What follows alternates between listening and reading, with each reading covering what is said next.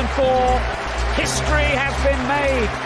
Played 38, won 26, drawn 12, lost exactly none.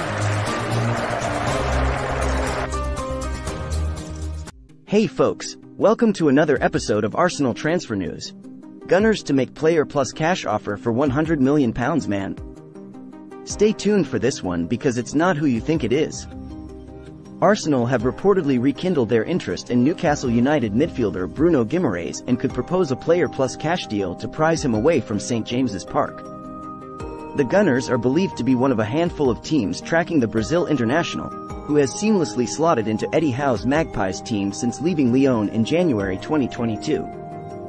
Guimaraes has come up with 17 goals and 16 assists in 107 matches for the Magpies over the past 2.5 seasons, including 7 goals and 10 assists from 50 outings in the 2023-24 term. With the 26-year-old at the base of the midfield, Newcastle are now challenging for places in continental competition once more, but has had a few clashes with Eddie Howe and might want to move.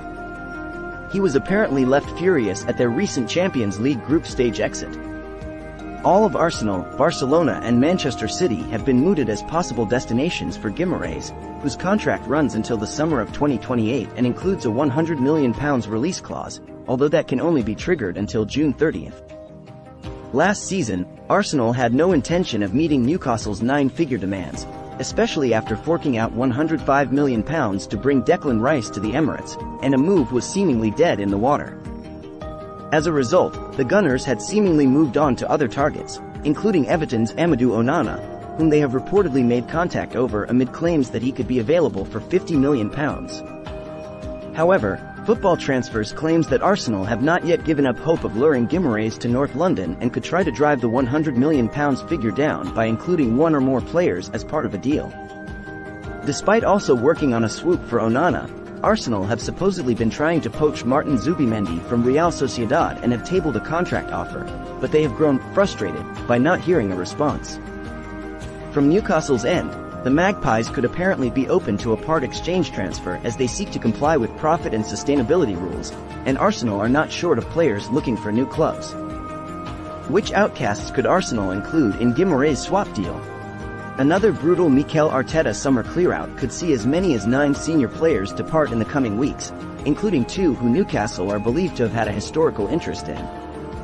Both goalkeeper Aaron Ramsdale and left-back Kieran Tierney have previously been linked with a move to the northeast, and neither appear to have futures at the Emirates under Arteta. Newcastle are known to be in the market for additions in such positions, and they could potentially have their pick of 3 Arsenal left-backs, as Nuno Tavares and Alexander Zinchenko are low down the pecking order as well. Alternatively, Newcastle could turn to Thomas Partey or Albert Sambi Lokonga should they wish to bolster their midfield ranks, although the latter is said to be in talks over a loan move to Sevilla. Further forward, all of Emile Smith-Rowe, Reece Nelson and Eddie Nketiah are on the chopping block too, and their arrivals would help Newcastle hit their quota of homegrown players. Let us know in the comment below if Arsenal can get this deal done. Watch this space for the latest update on this development.